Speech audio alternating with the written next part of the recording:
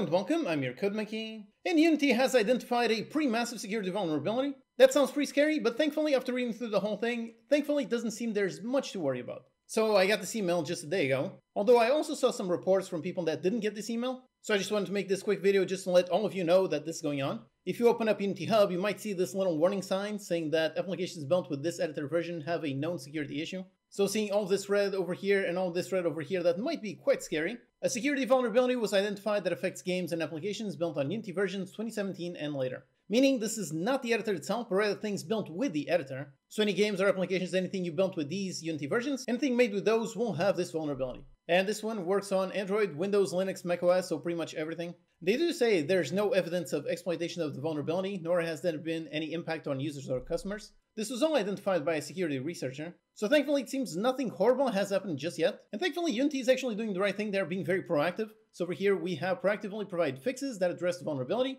and they're already available for all developers. If you're on Unity Hub and you're scared of seeing this security alert, then it's very simple. Just go ahead and install the editor. And over here you can already see all of the brand new versions. All of these already have the fix applied. So you just install one of these versions, install whatever is the latest version for whatever you're currently using. And then just go into your projects tab, and over here if you see one of these that has the warning, just click on it and swap to one of these valid versions. For the most part, as long as you're only updating the hotfix version, like for example over here going from Unity 6.56 to 0.58, as long as you update just that hotfix version, chances are there's no issues whatsoever.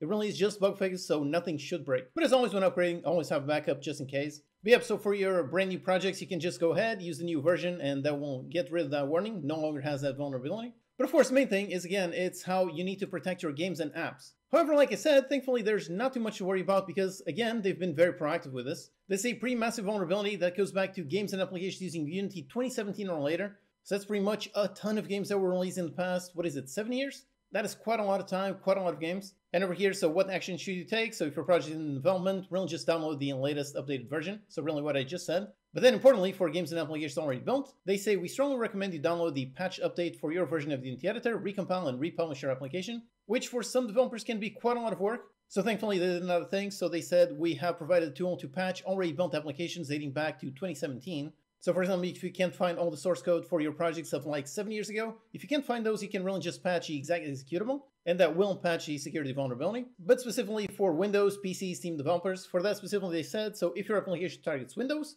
for Windows-based applications, Microsoft Defender has been updated and will detect and block the vulnerability, and Valve will also issue additional protections for the Steam client. So I am not a security researcher, I don't know too much about security, but based on what I'm reading here, based on this, it seems like Valve itself will be able to apply protections on the Valve side. So even if the hundreds or let's say thousands of developers that have made thousands of games in the past 7 years, even if those don't apply that patch, hopefully this protection over here on the back end of Valve in Windows, hopefully this won't be enough to pretty much make sure the vulnerability gets addressed and nobody exploits it. At least that's what I'm understanding from reading this. The only big thing is what they say here, so if your application employs tamper-proof or anti-cheat solutions, usually these kinds of things they'll listen to other programs that interact with your executable.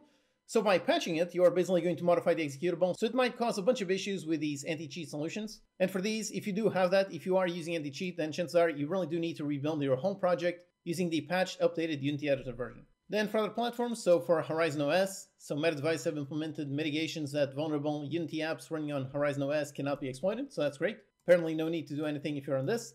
For Linux, same thing. Apparently the vulnerability presents a much lower risk to Linux users. And for all other platforms, including iOS, there have been no findings to suggest vulnerability is exploitable. They also post about this on Reddit and also on their own discussions forum. So over here, they also have an FAQ with a bunch more questions. And for me, the most important thing, since I make PC Steam games, for me, the most important one is over here, this one, like I said. So are there protections in place for games on Steam? So we have spoken with Valve. They will issue additional protections for the Steam client. For Windows, Microsoft Defender has been updated and will detect and block the vulnerability. So that's why, as far as I understand, even though this seems to be a serious vulnerability, like it allows an exploiter and attacker to run arbitrary code, which usually is a pretty bad thing, but because this, it appears that this means that Valve themselves on the back end and Microsoft Defender, they can pretty much block the vulnerability. So even games that don't get patched by the developers, even those hopefully should be safe, at least from my understanding. They've got an entire guide on how to apply the patch.